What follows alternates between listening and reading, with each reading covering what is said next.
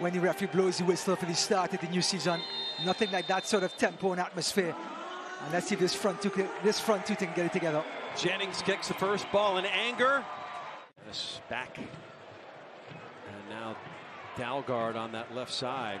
Trying to find the ball corner of the area. Running on late is Jennings.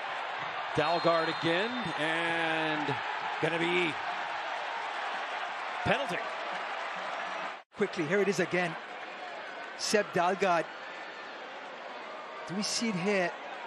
Just no, by that time the referee blew the whistle. In the 20th minute, Jennings saved. Yannick Odell denies it. The big German gets it right and a strong left hand. It was a comfortable height for the keeper, must be said. Not a very good penalty by Carl Jennings. Plus.espn.com. Antley has a little space to operate, has Jennings running in there. Will go near post. Odell jumped on it. So much talk about these Tampa Bay players that are new this year. That one comes in on frame. Look out! And that misses a target. To go up 1-0. That's a putback bunny. Yeah. At the D. In the area, cuts to his left foot. Comes back to Ekra. He'll float it wide.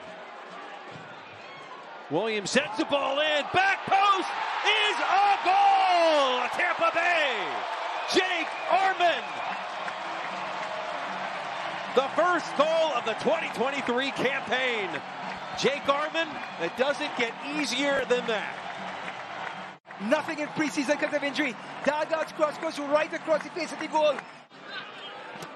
About 2.5 minutes to go. Indy need a goal to get a result here. Right on the edge of the area. It's going to be right at the edge, and a yellow on Forrest Lasso. Are they awarding a penalty here? It was to the edge. They're going to talk with the assistant here.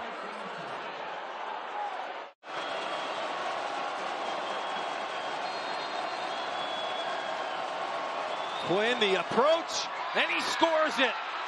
An absolute pro, Aiden Quinn. He leans right and goes right down the middle. A true pro, beautifully taken. In front, off his line quickly is Otel to put out the fire, if there ever was one.